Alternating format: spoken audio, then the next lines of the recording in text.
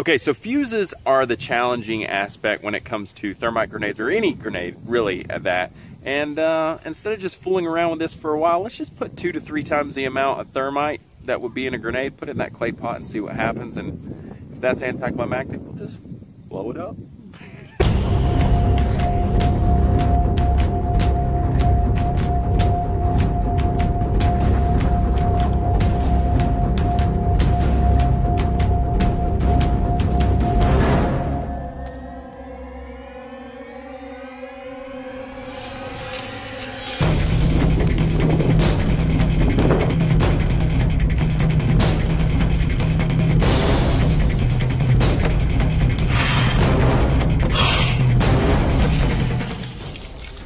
Good job, Matt. Hey, fire safety, you know? All right, I know it's a little bit underwhelming, but the temperature gets extremely hot there. You get the molten metal going through the top of the intake and everything. But all Range in all, is hot. What? Yeah, I would start walking. What?